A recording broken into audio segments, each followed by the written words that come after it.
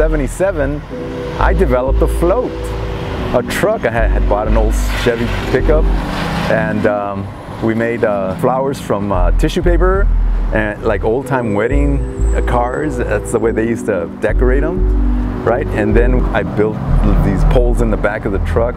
Back then, my girlfriend, then to be my wife, was in the back throwing marigolds out, and she had painted her face real nice.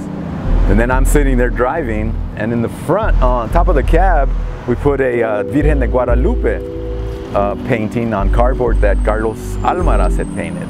'81, I was still running the print shop, and then Sister Karen said, well, you know, come up with something so we can have a workshop. And I said, oh, I know what I could do.